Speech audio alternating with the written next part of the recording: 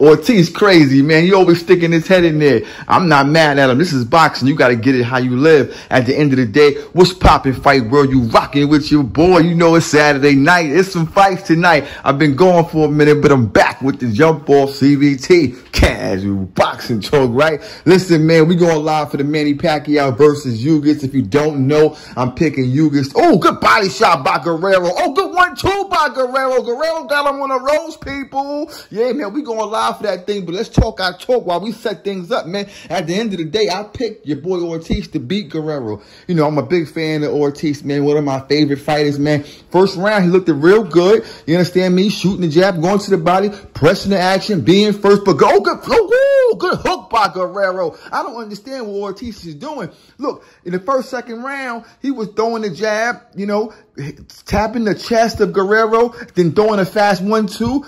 And I'm like, okay, so this is the Ortiz I know. But the third and fourth round, fifth round start coming along. He's playing a different type of game here. He's trying to get in the inside. He's trying to slip and dip. And like, if he's the bigger guy, stronger guy, and for me, I'm thinking, you got to be on the back foot. You understand me? Allow the ghost to come in and counter on the back foot. Later on, you start pressing the action. Oh, good 1-2 by Guerrero. They don't call him the ghost for nothing.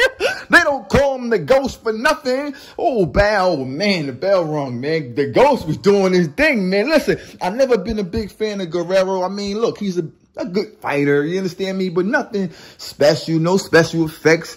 But at the end of the day, Ortiz, man, he got to show me something, man. You know, he get to the corner. Look, right now, he leaking right now, son. Come on, B. Yo, Ortiz a wild boy, son. Yo, that was intentional, B. Ain't he leaking, man? He got the ghost leaking over here, man. At the end of the day, man, he trying to get out this. Oh, uppercut galore. Good God, that was a crazy uppercut. Guerrero might get another second chance of boxing out this thing, man. Listen, man, I want to see him in the ring with a few people now, man. I like him, man. He looking real good. Look, both guys, you know, are out of their prime, right? But, you know, both guys had some great careers, did some great things, man. I think Guerrero just got a little bit more in him tonight, man. You dig what I'm saying? I mean, Ortiz, I think he got the worst game plan ever. Get away from Guerrero. Get from out of the pocket, man. Back up. Shoot your double jab like that right there. He's going to win the inside war, your boy Guerrero. You seen what he did to your boy Berto? Listen, man. Good God. Good body shot. Good uppercut by your boy. Good 1-2 by your boy. He pushing your boy Victor Ortiz back. Victor Ortiz trying to slip it. Oh, referee, get out of the way. I think it's a wrap. Oh! Yeah. New media, new perspective. This is what new media look like. This is what new media look like. It's all about casual boxing talk.